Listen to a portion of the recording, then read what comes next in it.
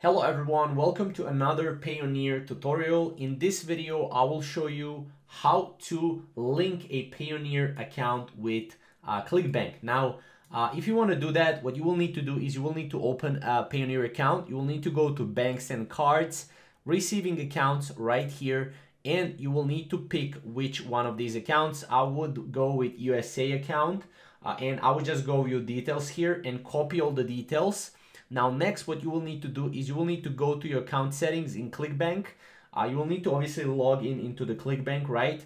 And then make sure to scroll to the payment information section and just click edit right here. Let me zoom in for you just so you can see it right here. As you can see, we'll just go edit right here, and then here you will basically just say direct deposit, payment frequency, weekly or bi-weekly, and then bank country. It could be USA. If you're going with this account, it's USA.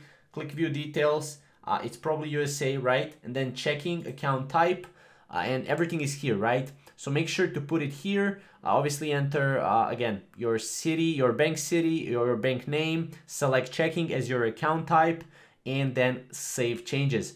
This is basically as easy as it gets. This is how to link your Payoneer with Clickbank, the easiest way possible. And then once you get some deposits from your Clickbank, it will land into your Payoneer right here, and you will be able to go to the home and see the amount of money you have in your Payoneer account.